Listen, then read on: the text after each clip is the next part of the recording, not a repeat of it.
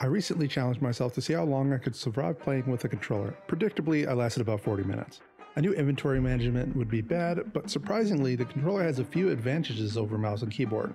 First, the open keybind and climb keybind are separate on the controller. On the keyboard, they're both E with a long press to climb. The speed difference in activating climbing itself is amazing, but also you can no longer fat finger E and throw yourself out a window. On top of that, you get true analog movement instead of cardinal directions on the keyboard. It's a small advantage, but even a small one makes the difference when you are getting swarmed. A silver lining for the slower looting is that while scrolling through containers, you will always check those freezers. Maybe it's just a me problem, but I always forget to check the freezers, and it was a nice bonus to find so much ice cream. Speaking of the looting, when you're playing single player, you can always quickly switch back to the mouse for the more intense inventory management sessions.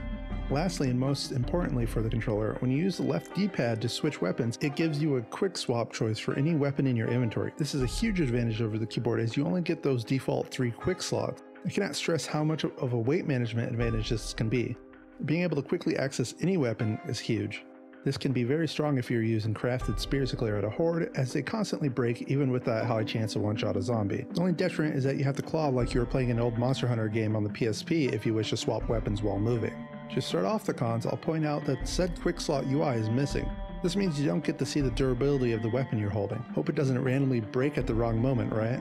Something I don't need to stress is that inventory management is pretty poor. It's already clunky with the mouse, and the controller just makes it worse. They do include keybinds for swapping between containers on the bumpers and to quickly grab a stack of items, but nothing can fix the inability to quickly scroll and grab one item out of a fully packed crate.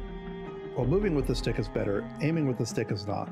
The lack of the isometric aiming cursor means lots of misses on knocked over zombies until you get used to it. It also gets very finicky when trying to select a specific container to loot. This is something that you can overcome with practice, but the devs really need to switch looting to an area-based system instead of line of sight.